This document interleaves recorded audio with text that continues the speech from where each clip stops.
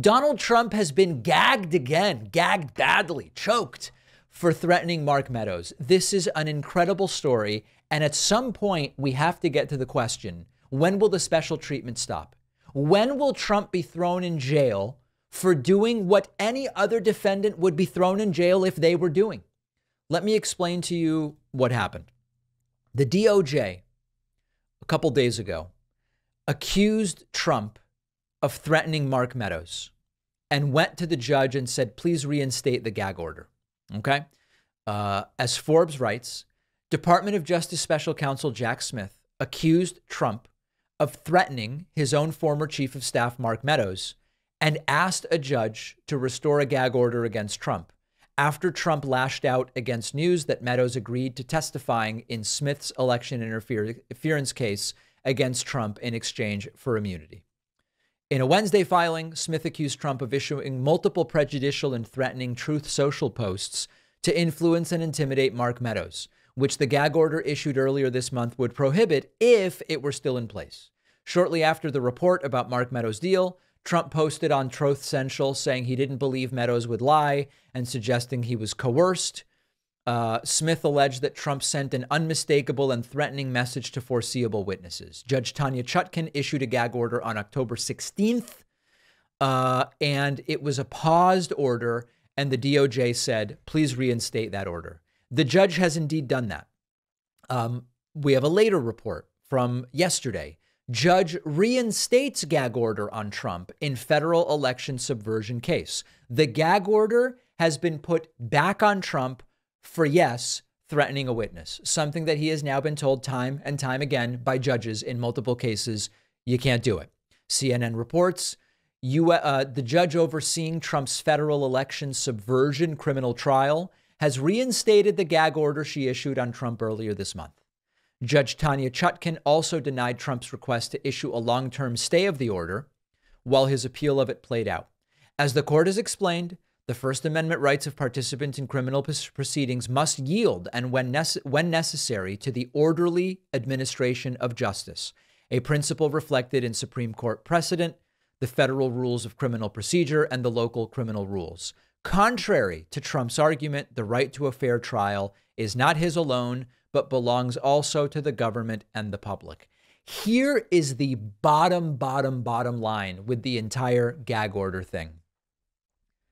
Any other criminal defendant in four criminal cases plus two civil trials who violated gag orders, threatened and attacked court personnel, witnesses, potential witnesses, cooperating witnesses with this frequency would be jailed for pretrial detention. That's it.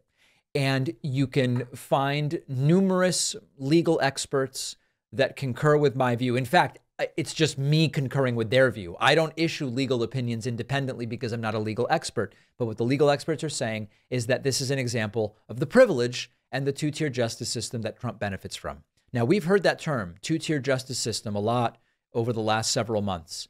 And what Trump and his followers insist upon is that they are the victims of a two-tier justice system because they are MAGA Republicans, that there is the way everybody else is treated by the judicial system, and then Trump is treated worse because he's a MAGA Republican and for political reasons.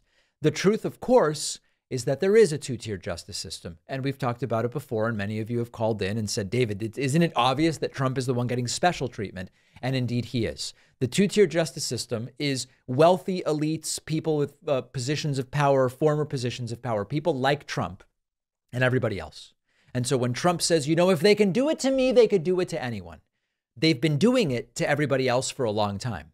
The question was, is a president or former president immune from it? And at least in theory, the answer is no.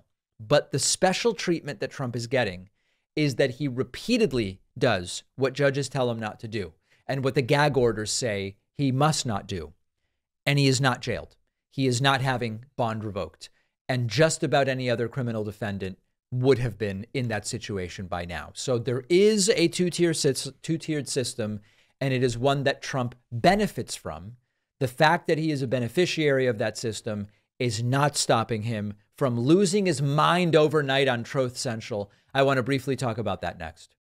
No matter your genetics or lifestyle choices, as humans, we all share some basic foundational nutritional needs, and properly replenishing your nutrients daily is important for gut health, stress management, immune system, and that's where our sponsor AG1 comes in. AG1 is a foundational nutrition supplement. It supports your body's universal needs with something that you can easily absorb and utilize. So instead of a multivitamin or fumbling around with 10 different vitamin bottles, I've just replaced all of it with one scoop of AG1. I get the vitamins, the minerals, the prebiotics, the probiotics, all the stuff I'm looking for. It's delicious. It goes great in a smoothie. You can drink it straight with water like I do in the morning before my famous cappuccino. I've been doing it for years. You're just covering your nutritional basis for the whole day. It's simple. You don't have to buy a bunch of different vitamins.